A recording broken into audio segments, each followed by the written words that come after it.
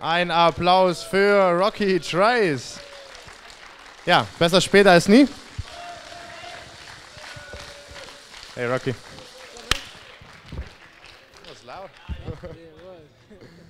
Ja, willkommen zum SÜDWEST Fantalk, Rocky. Muss meine Zettel sortieren. So Rocky, today, what was crucial? What decided the game? Our defense. Our defense always decides our game. Is how we come out and we disrupt each and every pass and everything like that. So basically, each and every game is our defense that's decide our game. Okay, er sagt, dass die Defense natürlich das Entscheidende ist für die Spiele, dass sie in die Defense auch immer wieder die Spiele dann entscheiden und rumreißen. Rocky, how have you seen your performance for tonight? I thought I did okay. I thought I did pretty good. You know, got a couple few steals and got a nice dunk. You know. Ein nice Dunk gehabt, ein paar Steals noch gemacht.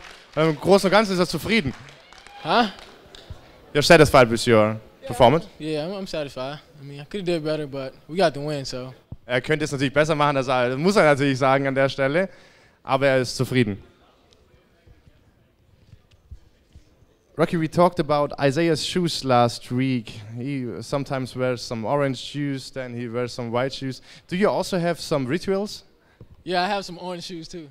You have some orange shoes too. Okay, also er hat auch orange Schuhe. Is it something like a ritual for you, wearing these shoes? I just try to get the colors of the team. You know, I got some orange and white shoes, and I got some black and orange shoes.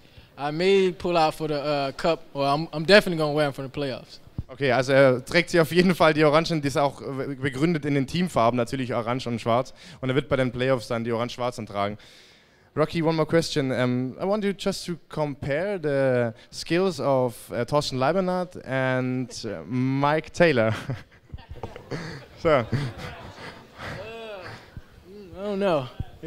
Mike can shoot. Mike can shoot. I think he can shoot better, but I go with Thorsten all day. He's a tough defender, you know. So. Okay. Also Mike ist der bessere Schütze und Thorsten ist der bessere Verteidiger. Thorsten, he's gritty, you know. He's dirty. He likes to play dirty, you know. Okay, also Thorsten mag es lieber dreckig. Also Thorsten, der schmutzige Trainer der BBL. Übrigens auch der sehr netter Kommentar gewesen bei Facebook, der MVC, Most Valuable Coach. Fand ich auch nett, kann man auch mal erwähnen hier an der Stelle, weil es auch wirklich auch wahr ist. Hey, somebody commented at the Facebook page, Thorsten will be the MVC, the Most Valuable Coach. Hey, yeah, That's okay. So, das war's von meinen Fragen. Jetzt sind Sie an der Reihe. Was liegt Ihnen auf dem Herzen? Was wollen Sie den Rocky heute fragen?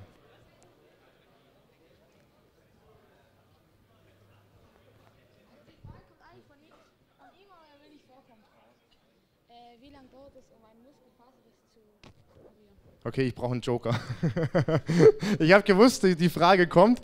Ich habe den Patrick vorbereitet als Englisch-Joker. Den Philipp. Das hast vorher Patrick gesagt. Ja, er heißt Philipp. Wie lange es dauert, einen Muskelfaserriss auszuheilen? Was heißt Muskelfaserriss auf Englisch? How long does it usually take to get rid of your, the calf injury you had? And I think it was really quick that you came back, and especially as explosive as you did today. Okay. I mean, it usually could have took me like anywhere from like maybe 2 to 3 weeks or something like that. But I mean, I got a couple of shots, and it miraculously it healed faster. So I mean, I was able to come back within 1 week. So. Okay, der Vollständigkeit halber. Normalerweise 2 bis 3 Wochen, aber er hat im Training ein bisschen Würfe genommen, hat sich gut gefühlt und dann innerhalb von 1 Woche war es weg. Okay, sehr schön, vielen Dank. Philipp, der Joker für die komplizierten englischen Wörter.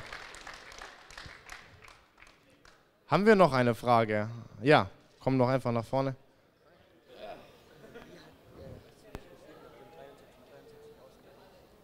How was the feeling as they made the 73-73 shot? It was a calm feeling. I think it was calm for the whole team. You know, we've been in that situation beforehand in Luthersburg, so we just stayed calm and we pulled it out.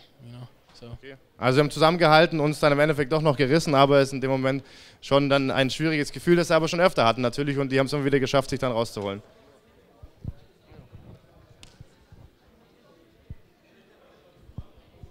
Haben wir noch eine Frage heute? Auch für die Zuschauer im Internet heute etwas weniger Zuschauer da, das ist auch etwas weniger Fragen vielleicht, aber kein Problem. Dann sage ich vielen Dank fürs Interview, thank you Rocky for the interview. Vielen Dank noch fürs Dableiben, fürs längere Warten und auch Dankeschön ins Internet fürs Zuschauen. Bis zum nächsten Mal beim SÜPD Fantalk. Tschüss.